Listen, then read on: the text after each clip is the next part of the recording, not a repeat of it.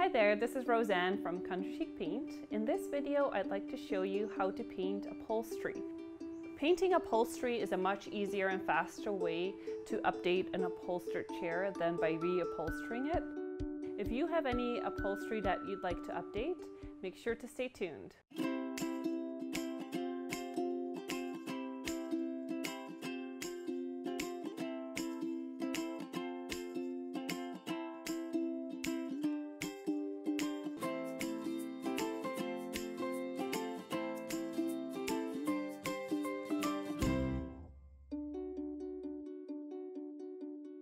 The supplies you need for this are a spray bottle with water, a paintbrush, Country Chic paint in the color of your choice, plastic cup, and some painter's tape. So I already painted the wood of the chair in Summer Blueberries, one of our new limited edition colors. And normally I would use some painter's tape and tape off the edges of the wood before I paint the fabric, but this actually pops right out, so it's easy. So I'm just going to take this out and move the chair out of the way. For the upholstery part of the chair, I'm going to be using Country Chic Paint's Sunday Tea, which is one of our new limited edition colors. So I've already shaken the can of paint and now I'm just going to give it a good stir. Normally I would pour this off in a little cup, but I'm going to use quite a bit of paint for the fabric, so I'm not going to worry about it. I'm using one of our Country Chic Paint brushes. But before I paint, I'm going to spray it with some water.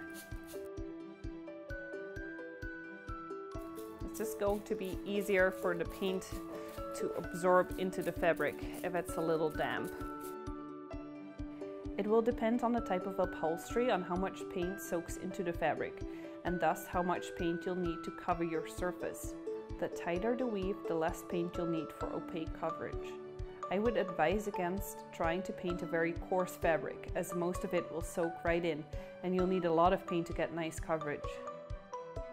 As your fabric dries, it will stiffen up a bit, and there are fabric mediums on the market that you can add to the paint, which will help a bit with this. However, I have found that it doesn't make a huge difference, so I just don't worry about it.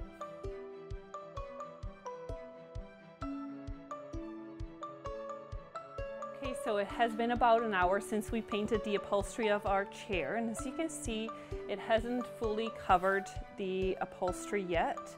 You can still kind of see the green coming through a little bit. So when you're painting fabric, that is to be expected. So we're just going to cover it with a second coat of paint. And as you can see too, our paint always dries quite a lot darker than when you apply it. And before you paint on your second coat, you want to make sure that your first coat has had enough chance to dry. And how long that takes depends on the type of fabric and how much paint you used and what kind of temperature that you're working in.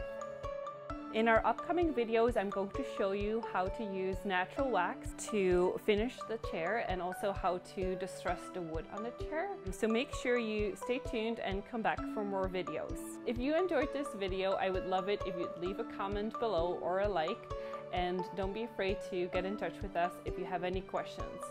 If you want to find out more about Country Chic Paint and about our products, make sure to visit our website, for which you can find a link below. Thank you so much for watching. Happy painting!